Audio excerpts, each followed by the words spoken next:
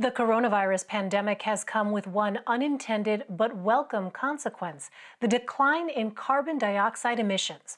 Our own climate expert, Jeff Berardelli, explains why those carbon emissions have such a drastic effect on Earth's climate. Carbon dioxide makes up a tiny portion of our atmosphere, but because it traps heat, CO2 has an outsized influence, keeping Earth's temperature at a comfortable 60 degrees Fahrenheit.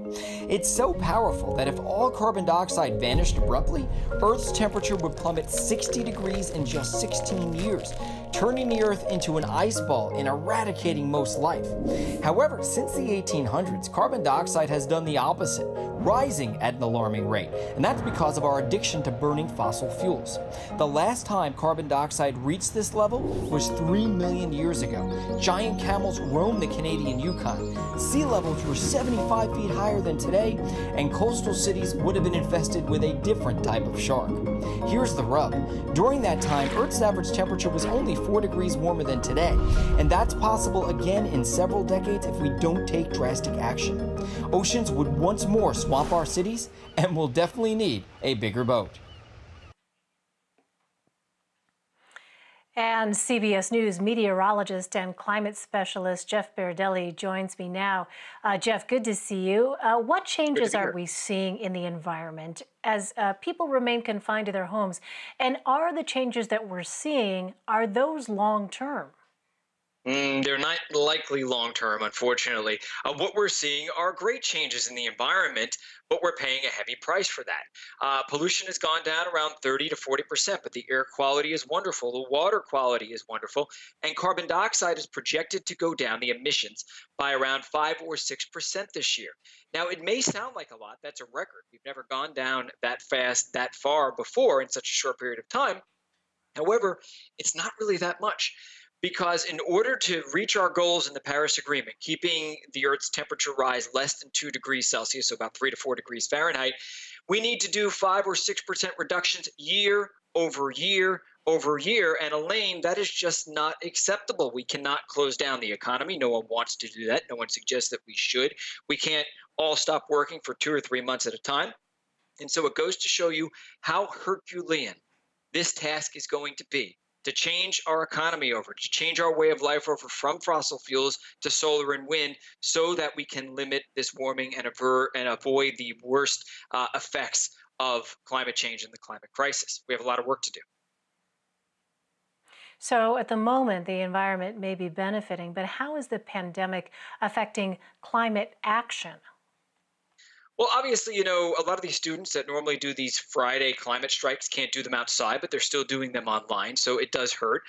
Obviously, people are paying more attention to the elephant in the room, rightfully so. People are wondering how they're going to pay their bills, how they're going to put food on the table. Just staying healthy is a concern. And so oftentimes other issues, especially ones that people view as longer-term issues, get put on the back burner, and that's what's happening right now. And there was a study actually in 2012. After 2008, we saw a big downturn in the concern that people had in climate change, and there were a lot of theories for that. But this study found that it was because people had economic insecurity. They had to worry about the short term, and they couldn't worry about the long term. And I am concerned, and I will tell you that a lot of people in climate circles are very concerned about whether or not there's going to be much ambition to combat climate change over the next couple of years until we get past this big hurdle. All right, so let's talk about fossil fuels. How is this pandemic impacting that industry? Yeah, so it's been a disaster for oil, obviously. First of all, we had Russia and Saudi Arabia in a battle. They, really pumped a lot of oil into the supply, so there's a ton of supply. There's not much demand right now. That tanked oil prices. On top of that, obviously, the virus tanked oil prices even more because of the lack of demand. And so this has been a really big problem. In the short term, what it's going to do is lower gas prices. We're already seeing that. There's obviously going to be a spike in demand for gas, and there's not going to be a zest for sustainable solutions like solar and wind probably in the next couple of years because of that. If you can get something else cheap, the demand for solar and wind aren't going to be as high. However, in the long term, oil has proven to not be a reliable investment. Banks are realizing that. Investors are realizing that right now. This could very well be, and I've heard this from experts, be the beginning of the end of the oil and fossil fuel industries, at least some of it. And that's because, what bank would want to invest in something that's so volatile and something you can't rely on? So in the longer term, this could be good news for climate action. In the short term, it's not. Finally, Jeff, how could this pandemic have a positive impact on the way that we work? Yeah, so obviously, I think a lot of companies are realizing that work can be done effectively from home. So there'll probably be a lot more telecommuting. There'll probably be a lot less demand for office space. People will be driving less. There'll be lower emissions.